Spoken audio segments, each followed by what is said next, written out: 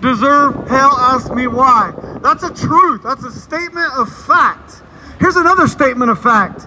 Everybody that hears my voice tonight knows for a fact that God exists. You know that you were created by Him, and you know that He made you. You know that He made this world. And there's another thing you know. You know you're guilty before Him. We all are guilty of breaking God's law, and it says that His law was written on our hearts. We are without excuse because He sent your conscience. He given you a conscience. That means you know in your heart that you've done wrong, you've broke God's law. We all have.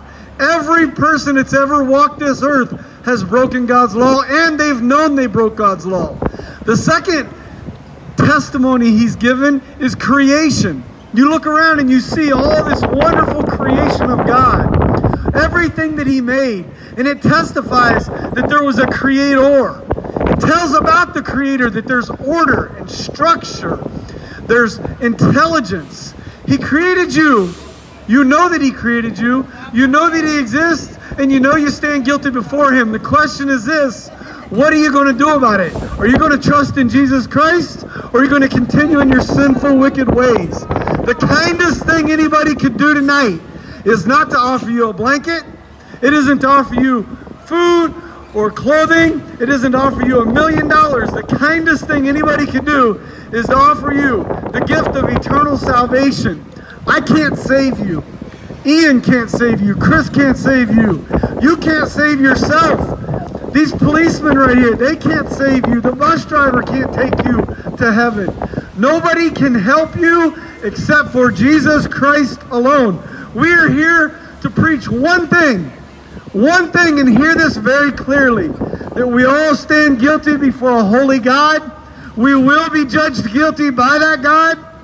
When we die, we will stand before Him. He will judge us according to our words, our thoughts, and our deeds. Maybe you do some good things, but what do you think? What do you think at night when you think those dirty, sinful, wicked thoughts? How would you like to have all of your thought life portrayed on a big movie screen?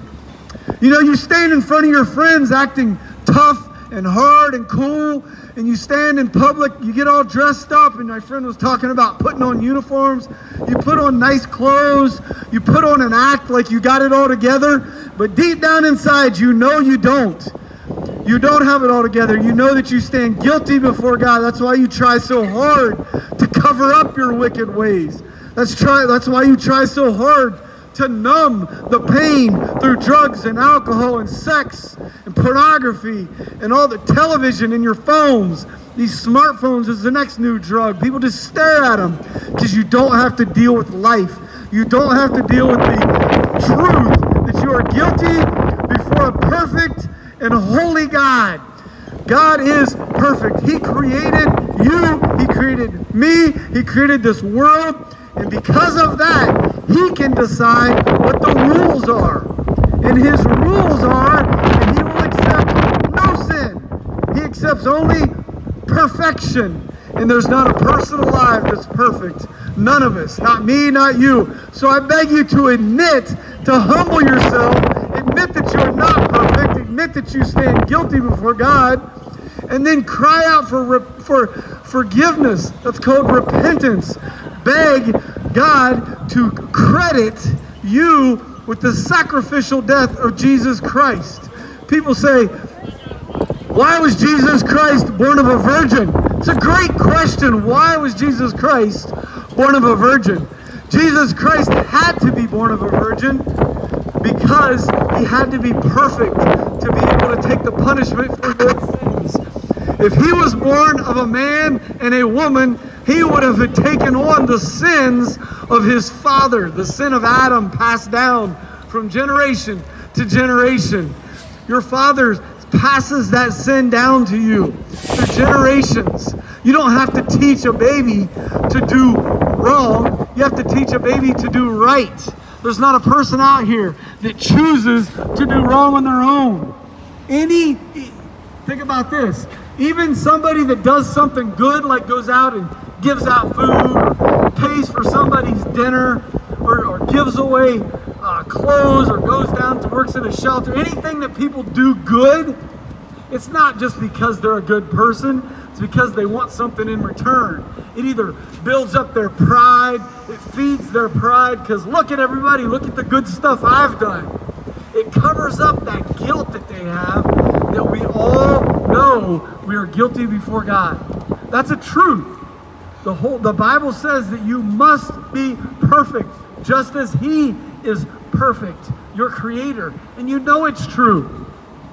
You know it's true. When you go home and all the craziness is over and you're sitting in your bedroom at night, you're sitting on the couch at night, or you're sitting in your corner wherever you go at night, and it's all quiet and all your friends are gone, and you have nothing but you and your thoughts, you ask yourself, is that Bible true?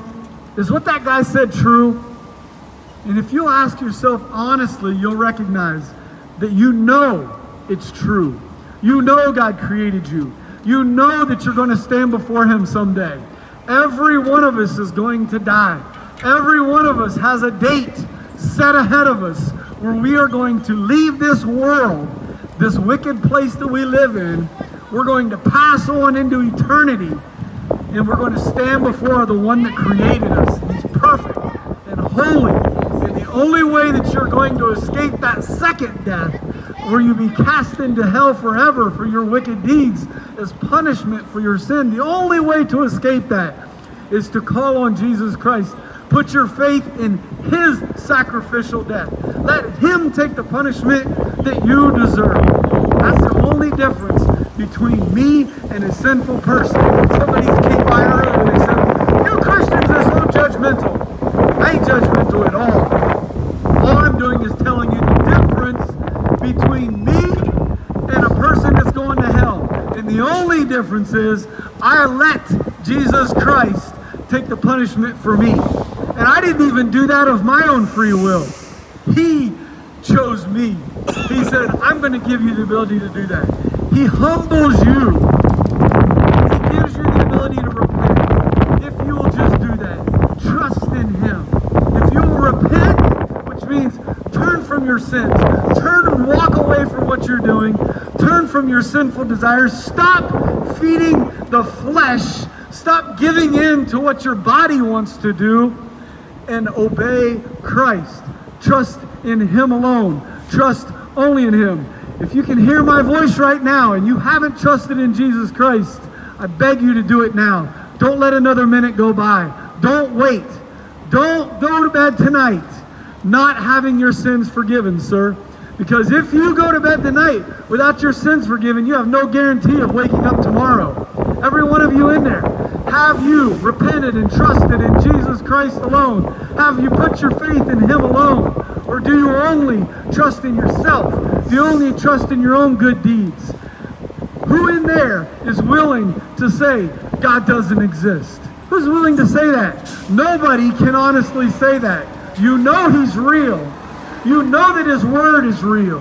You know that He's going to judge you according to your thoughts, your words, and your deeds. And you know when you stand before Him, you're going to be standing there without excuse. And you're going to say, God, I didn't know. And He's going to say, you know what? That night down on Broad Street, I sent somebody to tell you.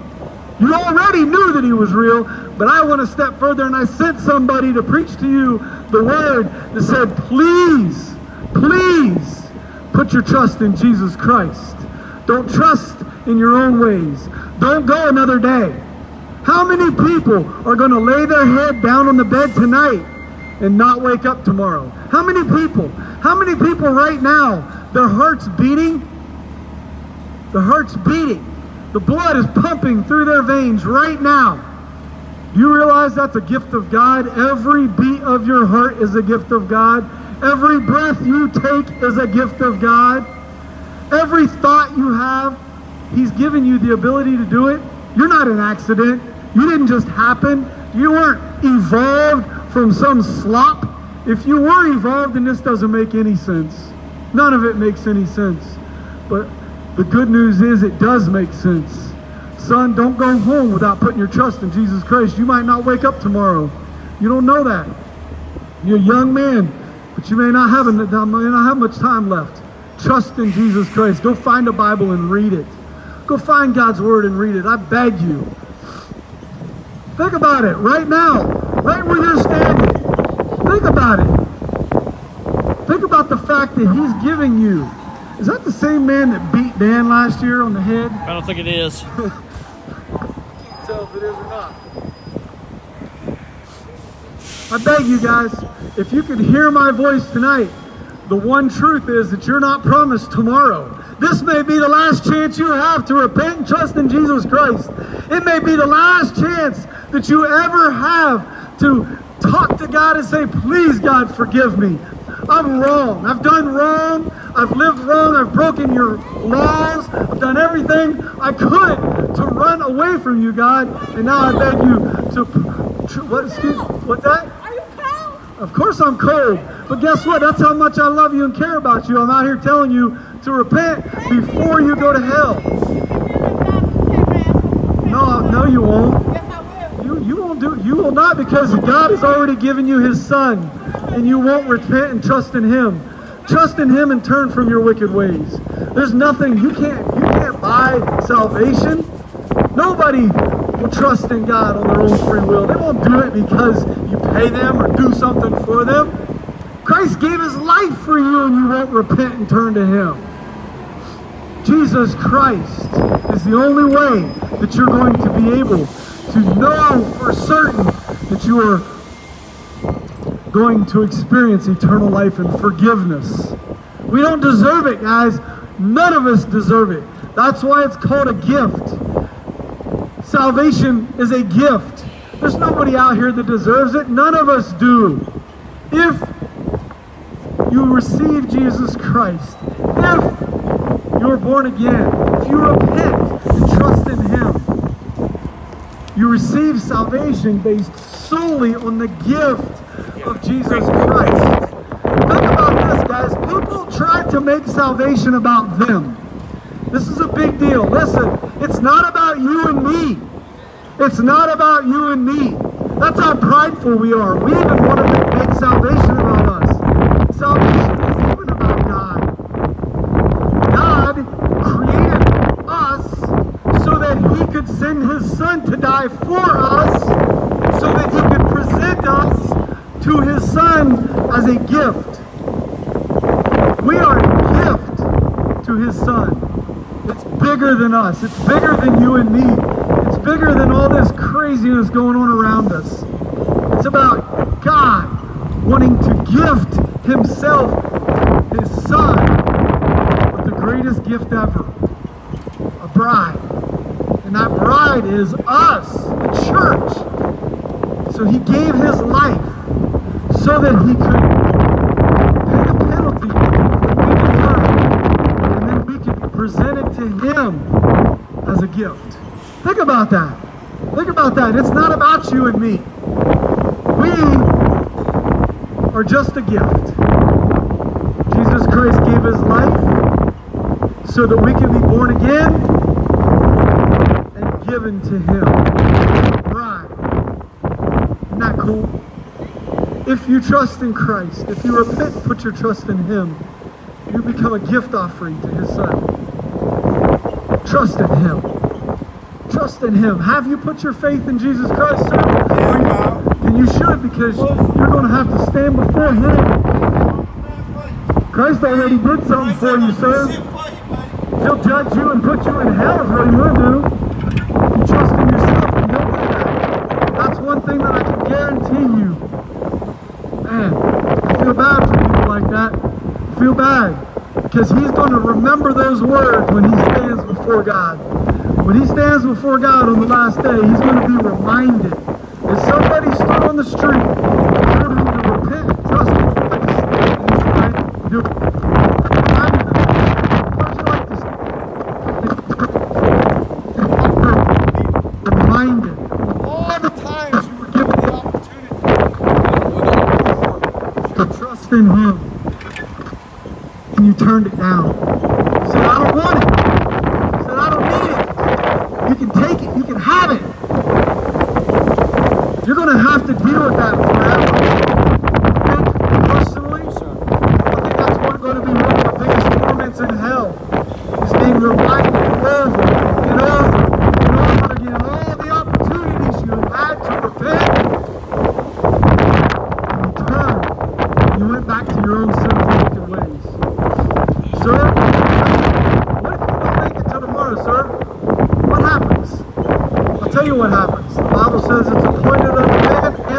wants to die, and after that, the judgment.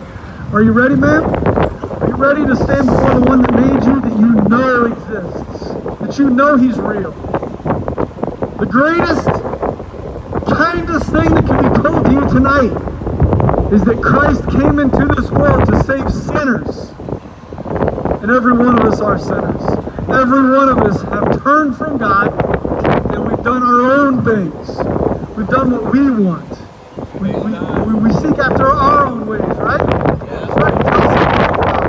Tell somebody if he has redeemed you, if he has purchased you. He's purchased you out of that sinful way, a sinful life. Every one of us, all we want to do is feed this flesh. We want to do what it desires. And all it does is desire to turn us away from the one that created us. Sir, are you ready? What happens if you stand before God tonight? I hope so. That's awesome. Tell somebody about it. Good. If you are saved, I hope to see you someday in heaven. That's a good thing. It's good to know you're saved. If you're saved, there's nothing that can bother you. Nothing can get you down. Even on your worst day, when you're feeling terrible and broken, you can turn around and say, you know what? No matter what, I know I'm going to heaven. Are y'all ready? What happens if you don't make it to tomorrow? What happens is if all those plans that you've made in your head right now for tomorrow never happen. How prideful are we? Right now, everybody that's listening to me right now, how prideful. We're making plans for tonight. We're making plans for tomorrow. We're on our phones, texting our friends, calling our girlfriends, saying, I'm coming home right now. Here I come. How prideful. We got plans to go to work. We may not make it tomorrow. Humble yourself. Trust in Jesus Christ. And let him save you. Let him guarantee your future. Let him guarantee your salvation. Salvation means this. Here's what salvation means. It means that you are stuck and trapped in sin and you can't get out. You have no way out. Sin is your master and it controls you. And you do whatever it says. You may think you're doing what you want to do, but you're not. Salvation says this. When you admit that, when you humble and turn from that, Christ pays the penalty that you deserve for being trapped in that sin, buys you out of that slavery that you're in, and takes you to be with him, sets you free, and makes you totally free from that bondage of sin that you're in. You know, people that walking around living their sinful lives, they tell me all the time, I'm just doing what I want to do. I'm just living my life. I'm just doing my thing. That ain't true. The Bible says that you are of your father, the devil. You're doing exactly what the devil wants you to do. You're not doing what you want to do. You're doing what the devil whispers into your ear. Man, go watch that porno. Hey man, go smoke that crack pipe. Hey, go fire up that blunt. That's what the devil tells you. He says, go get drunk, man, it ain't gonna do nothing. Hey, go sleep with that girl. It's gonna be fun. That's what the devil does. And you think that you're doing it because you want to. But in reality, you're doing what the devil wants you to do. You're a slave to sin. I can prove it. Try to stop. Try to stop for one day sinning. Go one day without committing a sin. You can't do it. None of us can. We are a slave to that sin. We're not doing what we want to do. We are trapped in slavery to sin. And what that sin is going to do is it's going to present us before God guilty of breaking all of his commandments. And it's going to stand back and laugh as we are cast into hell for eternity. But Jesus Christ loves you so much that even while you turn and run away from him, you spit in his face, you mock him, you make fun of him, you say, I don't have nothing to do with Christ. While we were yet sinners, Christ died for us. While we were yet sinners, Christ died for us. Would you repent, turn, say, I don't want this anymore. I admit it, I'm guilty, I'm wicked, and I don't deserve heaven. person, please save me.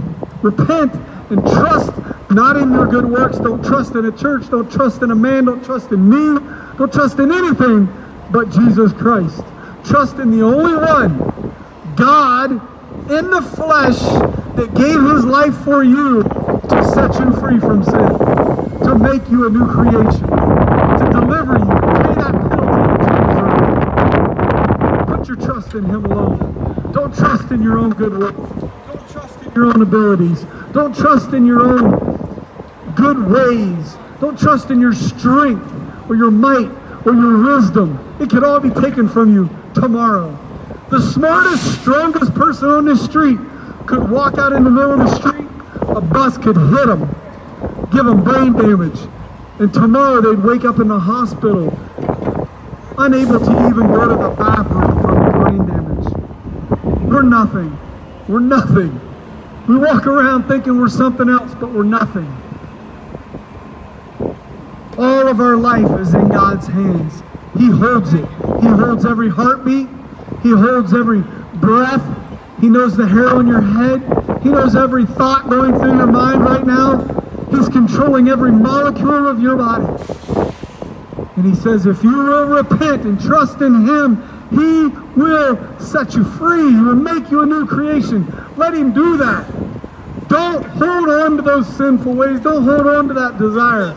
All right, you too. Have a good night, man. Don't hold on to that. Go to hell.